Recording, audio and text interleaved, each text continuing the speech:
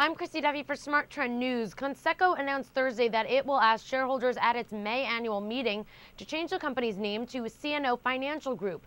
The change would come after years of struggles for the supplemental health and life insurance provider. Chief Executive Jim Prieur said, quote, "We've streamlined and simplified the company to focus on those businesses where we enjoy true competitive advantages, and we've changed to become customer-driven rather than product-driven." I'm Christy Duffy for Smart Trend News. For more on that stock, visit our website, www.tradethetrend.com. You can also get all the financial news updates you need throughout the day by subscribing to our YouTube channel, Trade the Trend.